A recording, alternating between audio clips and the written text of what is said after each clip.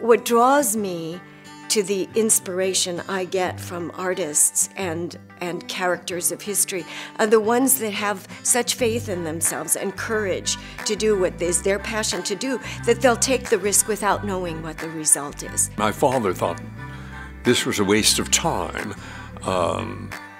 but I knew that when I was involved in the theater, and the theater to me is not just acting, it's directing, it's design, it's a whole world. I thought being involved in that world made me happy, and I felt I could, as a result, give. I personally get this chill up my spine and on the top of my head.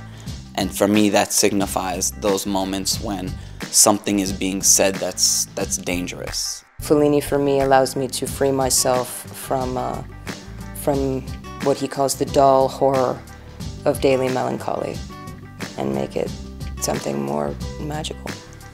Moments in the city kind of create a lot of the stories. You watch somebody and they begin to cry and you don't know why, and they're trying to battle holding back tears, or why somebody's laughing but doesn't want to show anybody laughing. I don't have a single person or a single concept that's inspiring.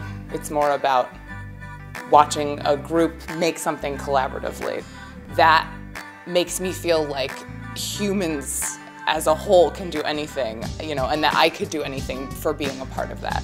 I am so grateful to have been inspired by other artists of passion who are unafraid. To me, what I get from David, the shepherd boy and the king, is fearlessness.